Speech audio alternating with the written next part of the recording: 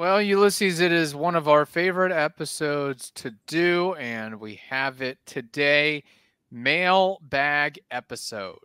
That's right. We love our mailbags. And guess what? There is a voice memo on today's show. So let's get started right now. You are Locked On Rays, your daily Tampa Bay Rays podcast, part of the Locked On Podcast Network, your team every day. Hello, my name is Kevin Weiss. I'm Ulises Sambrano.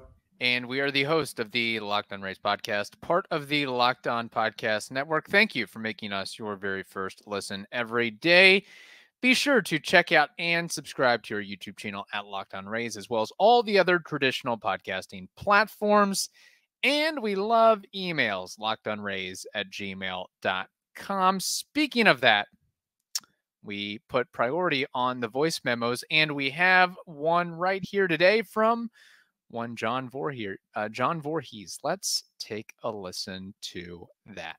Hey, Kevin. Hey, Ulises. Hey, maybe Evan.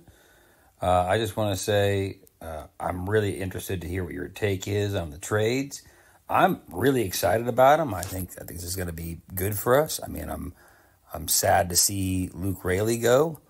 I'm sad to see Kittredge go. But I think we got really good value for the trades. And I'm really interested to see your take on it. I know it happened on a weekend and in the right after the holidays, but I'm anxious to hear your take on it.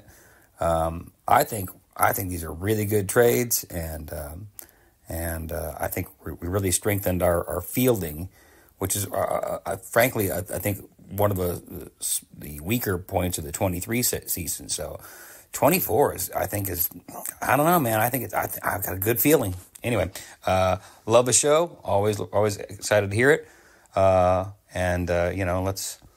Let's have a great 24 season. Raise up. Yeah, good to hear John's enthusiasm for the trade and the focus on the defensive aspects of what Palacios and Caballero could provide for the Rays. And I think that, like we mentioned earlier this week, ties into the Iwasawa signing of you need to have guys who can catch and throw the ball behind a guy like that. Plus the Rays' other young pitchers, be it Shane Baz and Ryan Pepio, and just to bring some comfort to those individuals that, hey, it's not a one-man show here. You don't have to strike out anybody and everybody. You can rely on the guys behind you to get some outs and to get through an inning here and there. Yeah, I think obviously the trades do take into consideration the defense side of it. I mean, you're not getting two sluggers in this trade. You're getting two guys that are defensive minded that could pop off with the bat, of course, that have some track record in the minors within the ball really well. But yeah, especially with Caballero, you're looking a lot of what he can do defensively, second base, shortstop, third base, how he can move around. So I think the 2022 team was worse defensively than the 2023 team.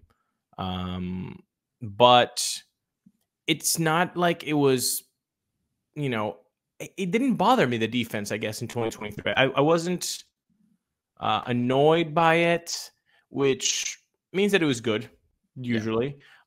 But can it be better? Sure. I mean, you can always tighten that up. But I don't know. Did you ever get a sense of hey, this is really sloppy play in the 2023 season? Not in particular. I guess it would have been better if you had a healthy Wander Franco and others. If you had guys that, well, I shouldn't say healthy Wander Franco, but available Wander Franco and other guys who were healthy, like the main cogs, I think that would make things a little bit less sloppy. But it wasn't something that was so egregious to the point of, I believe, 2022, where the base running, it was so out in front of your face.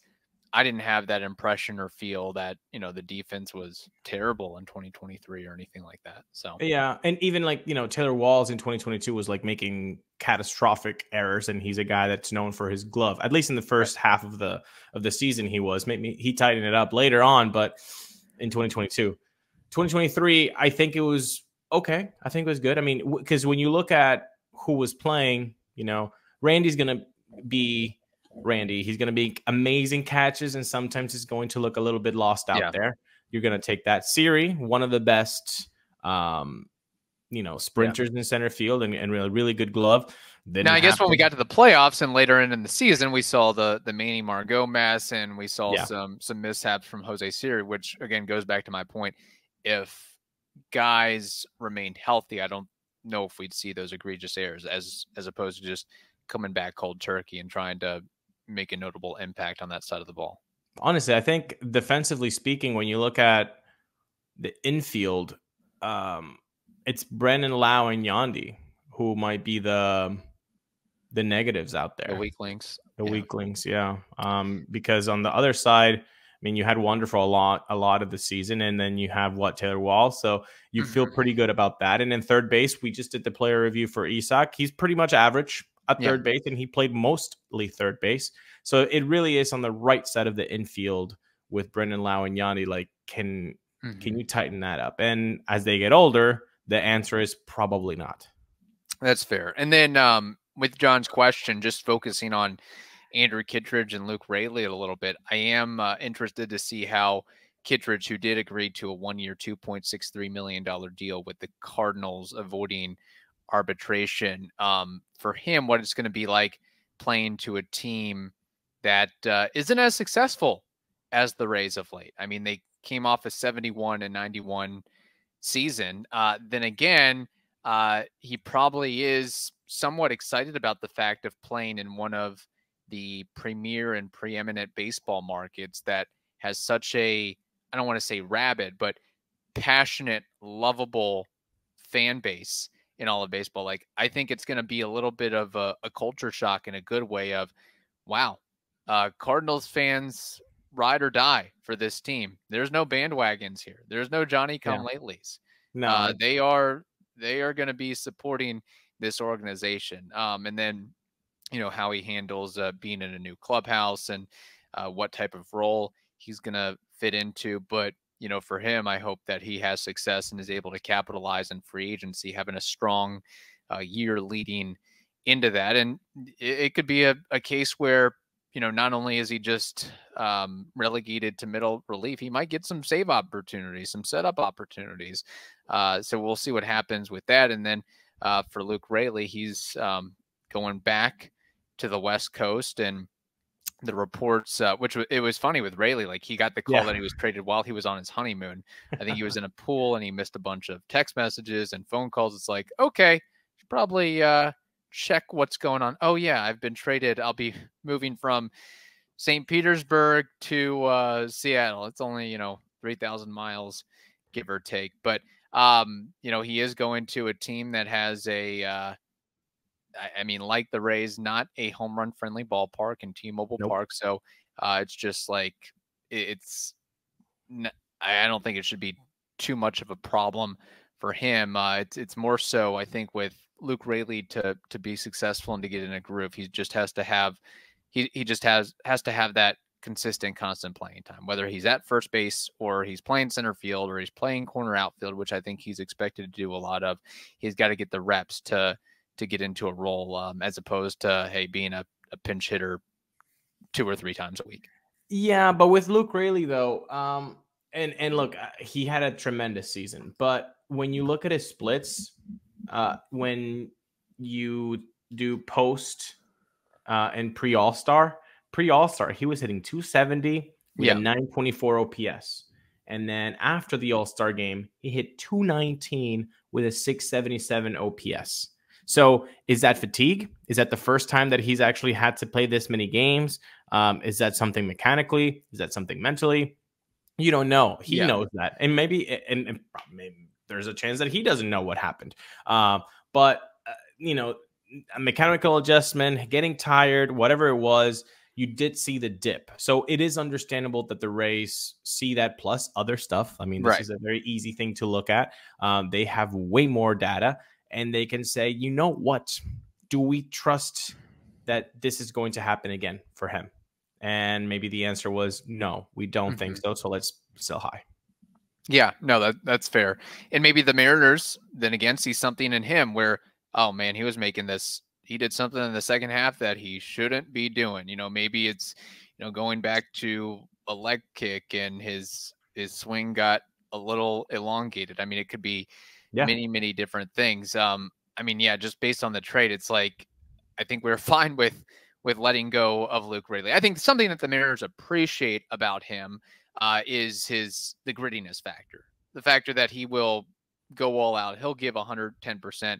If you ask him to lay down a bunt, he'll lay down a bunt. If you ask him to lean into one, he'll lean to one. If you ask him to dive face first to make a catch in left field, he'll do that. If you need him to steal a bag or hustle or go from first to third, like he's got that kind of grinder bulldog mentality, which I think, you know, some teams maybe need a little bit more of that than others. But as far as the trade goes, like I feel like Jose Caballero has some more potential and could get a little bit better, whereas Luke Raley, I don't think he's necessarily getting any better than he is. I think that first half of the season was like a career first half season.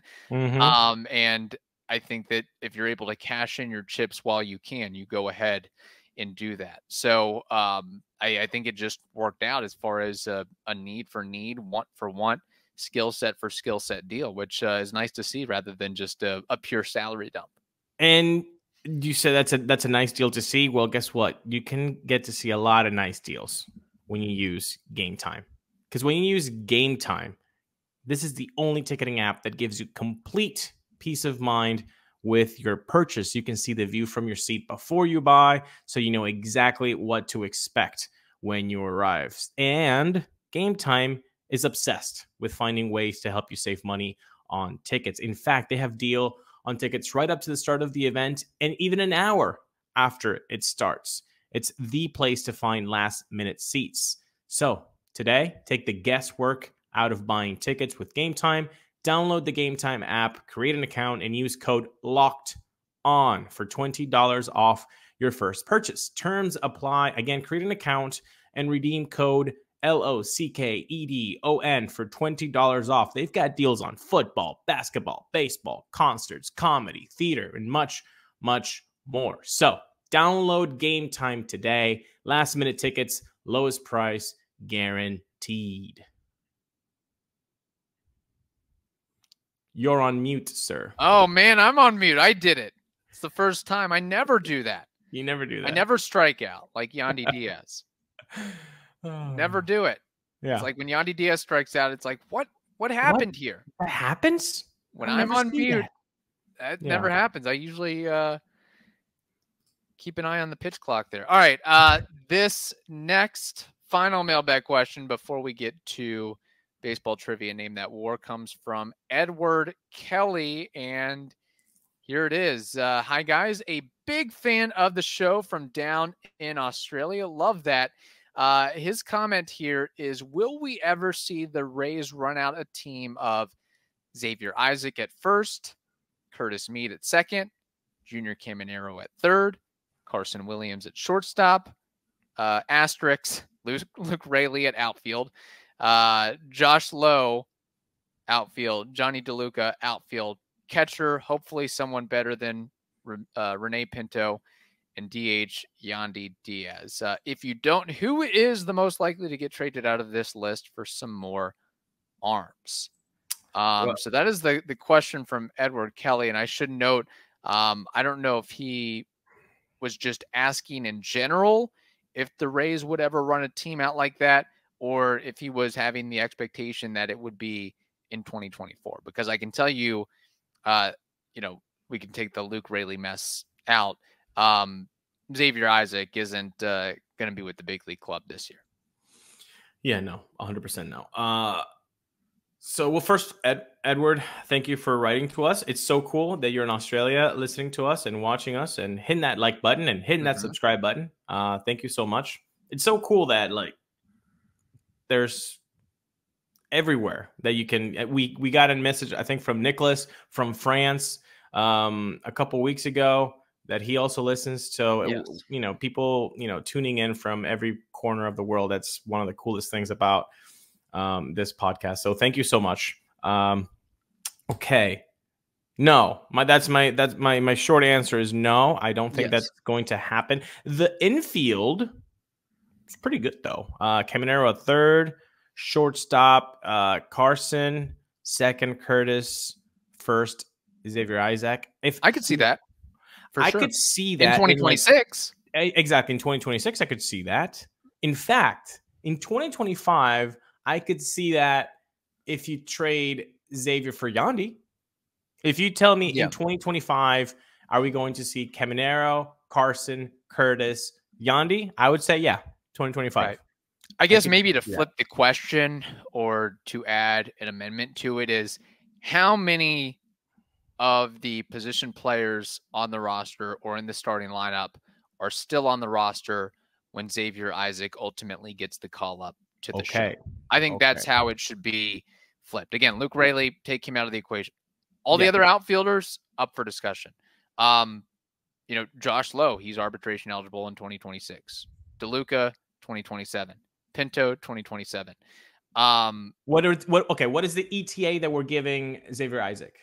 I've seen everywhere from 2026 to 2028. So I would say liberally sometime in 2026.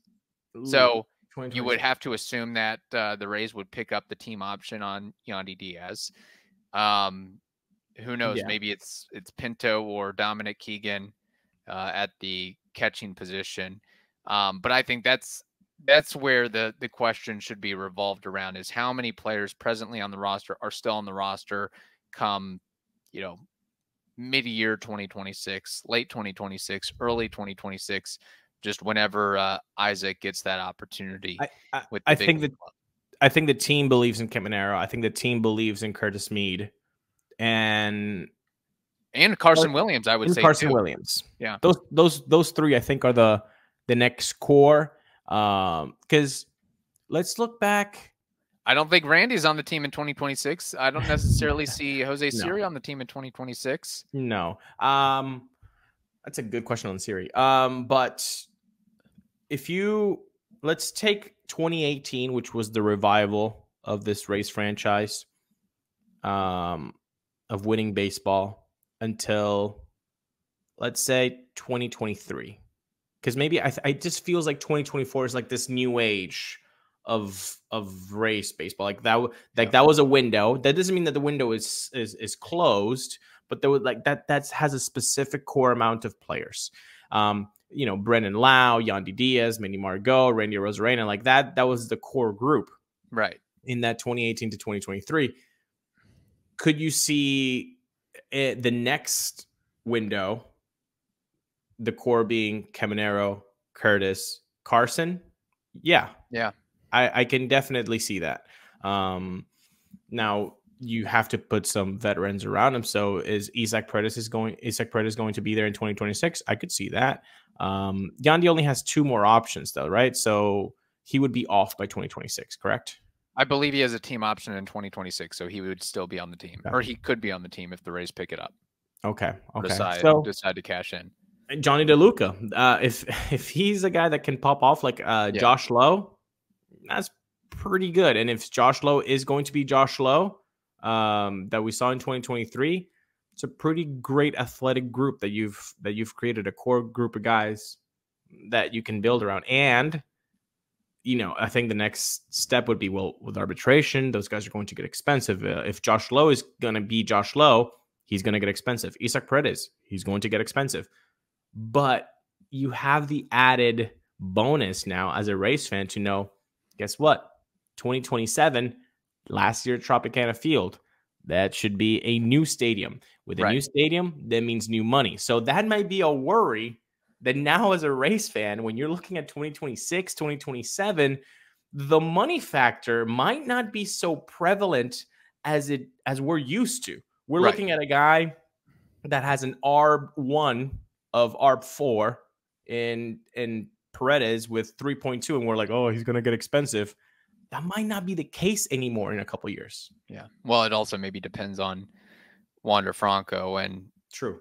if he's not available, but you still have to pay that fat contract, how that affects things going down the line. Now, out of all those names that Edward rattled off, Luke Raley aside, if we have a situation where all those guys are on the field at the same time, more or less, who do you think is the most valuable out of those guys when time comes? I think Caminero. If everything lines up correctly. Some people might say Yandy, but again, he would not be getting any younger. You might start to see him on the downslope, where Caminero is way on an upslide. So I would not be surprised at all if that eventually became the case. And also maybe a dark horse or wild card of Josh Lowe. Could see how he does this year and maybe make a determination based on that. Yeah. So, all right. Good question from Edward. We have baseball trivia and Name That War coming up next. But first, we have to tell you something very, very important. And that is this. The NFL regular season is wrapping up, but there's still time to get in on the action with FanDuel, America's #1 sportsbook. Right now, new customers get $150 in bonus bets guaranteed when you place a $5 bet. That's $150 in bonus bets, win or lose. The app is super easy to use, and there are many different ways to bet, such as live same-game parlays, an Explore tab where you can find bets, and you can make parlays in the Parlay Hub, and so much more. So go ahead and visit FanDuel.com/LockedOn, LOCKEDON, to make your first bet a layup. I'll repeat it one more time. FanDuel.com/LockedOn, LOCKEDON is the place to be. FanDuel, they are an official partner of the National Football League. All right, Ulises, it is time. Baseball trivia, Name That War. We have the night driving bumper music going on, I believe. My question for you is Rays related. In front of me, I have a list of the top 10 Rays players in WAR. Not just WAR, though, but defensive WAR. Defensive WAR leaders for the Rays/Devil Rays history. I need 5 of these top 10 names. Defensive WAR. Now, do we have, by any chance, a limit of innings, a limit of games? Nope, it's just whoever racks up the most defensive WAR. You know, maybe you were amazing over the course of 150 games. Maybe it took you 800 games to rack up some D-WAR. Okay, so you want, out of the 10, you want 5. Okay, let's go with the easy ones. Kevin the Outlaw Kiermaier, Indiana Bump. Clubhouse in the leader, despite only playing 60% of the available games out there. He still racked up 17.7 defensive WAR. Hey, when you're that good of a center fielder, you only have to play 95 games a year, I guess. That's right, baby. Okay, so he's number 1. Let's go with Evan I'm So Good, Michael Longoria. Number 2 on the list, 12.3.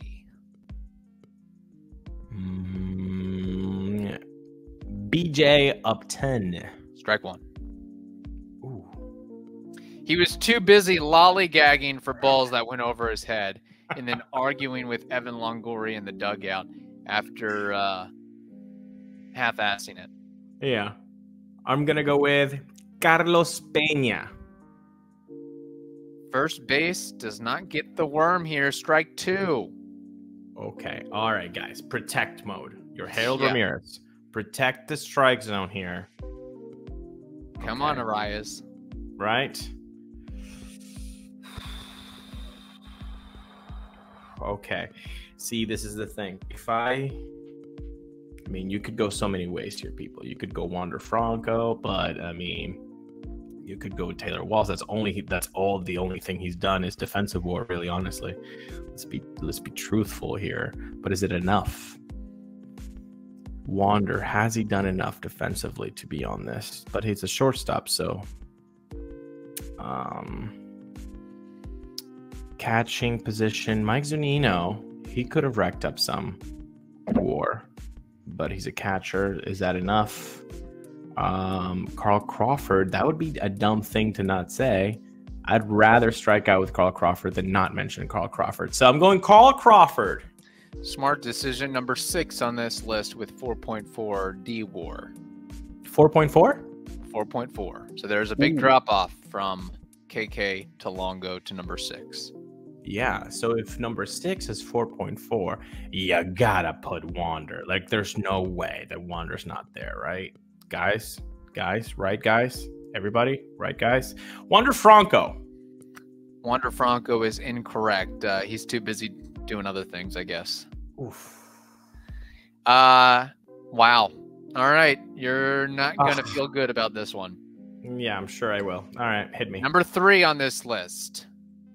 No Chrome, Ben Zobrist, 7.8 D WAR. Oh, that hurts. Oh, that hurts my soul. I'm so sorry, Number Benny. 4 on this list. Toby Hall, 6.4 WAR. I still think he lives in the Lutz area last I checked. Number 5 on this list. Your favorite player of all time. You know him, you love him, you appreciate him. Taylor Walls, 5.4 D WAR. Number 6 on the list is Carl Crawford. Number 7,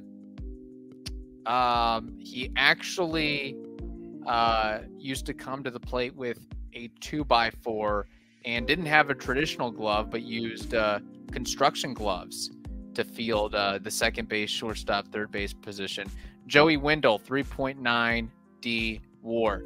Number 8 on this list. Actually, oh my gosh, I sold you short. Wander Franco is on this list. Holy cow. I screwed this up. You kind of did. You kind of did. I win. Oh my God. This is. Oh my gosh. This is a disaster. I'm sorry. Thank you. All right. Here's the exercise. You just had to name 4 of the top 10, not 5 of the top 10. So you win.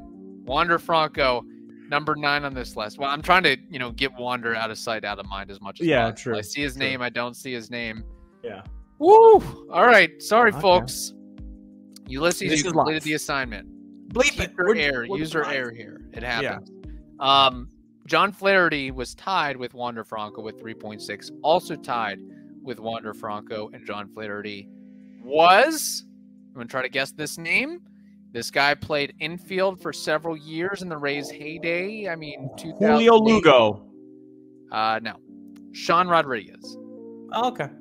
So now I don't feel as bad. I gave you a little bit of a... Yeah, a little foul tip action there. Sean Rod. Kiermaier, Longo, Zobrist, Hall, Walls, Crawford, Wendell, Flaherty, Franco, Rodriguez. So, I mean, if you want to think about a really difficult name that WAR, I wouldn't blame you. If you want to go back to the drawing board here. No, I apologize. Good. That is really bad on my part. That is all right. Sean Rod, otherwise known as the killer of water coolers. This guy will go ham on water coolers. If you don't know that reference, just type in Sean Rodriguez water cooler on YouTube and have a field day with that. Time for Gardner and TVs. Time for Name That WAR. And if you've never seen this segment of the show, Name That WAR is when we take a player from the past and we try to guess their career WAR according to Baseball Reference using only our Baseball Archive mind. And today's name is a Devil Ray, a guy who was very good for the Tampa Bay Devil Rays. His name is Rolando Arrojo. What is his career WAR according to Baseball Reference? Was he the Devil Rays' first ace?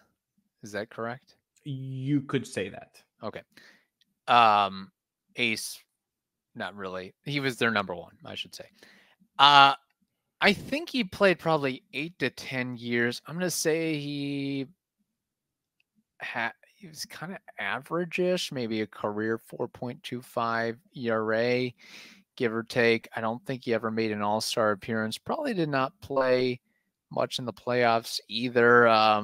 Probably racked up, close to, or maybe a little bit more than 1,000 career innings. I think single-digit WAR is the way to go here. I'm going to say 8.9. 8.9 for a one-time All-Star in 1998. A career 4.55 ERA, 700 innings on the nose, an ERA plus of 108, a FIP of 4.56, and his WAR is 9.4. Very good, Kevin. Wow. Thank you. Very, very close. Very good. Rolando Rojo, man. I wouldn't say he was the ace because Wilson Alvarez was the opening day starter, but performance-wise, I think Rolando was the ace because, again, he was the all-star that year.